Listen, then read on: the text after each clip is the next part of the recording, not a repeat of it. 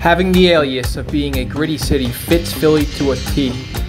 The gritty city fits from its historic importance to fighting off the British for freedom, to the small business workshops in the industrial boom, to the Hollywood portrayal of Rocky Balboa punching meat carcasses in a Philly butcher shop, or the movie Invincible about the unlikely story of walk-on Vince Papale.